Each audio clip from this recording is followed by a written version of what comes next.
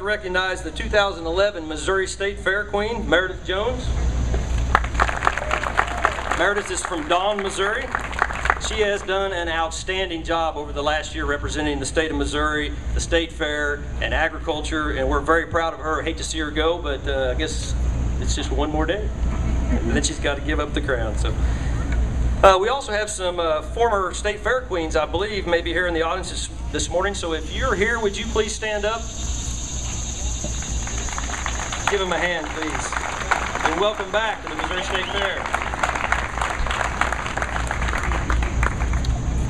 Also, we have joining us this morning the president of the Firefighters Association of Missouri, Mr. Kenny Hoover. Kenny?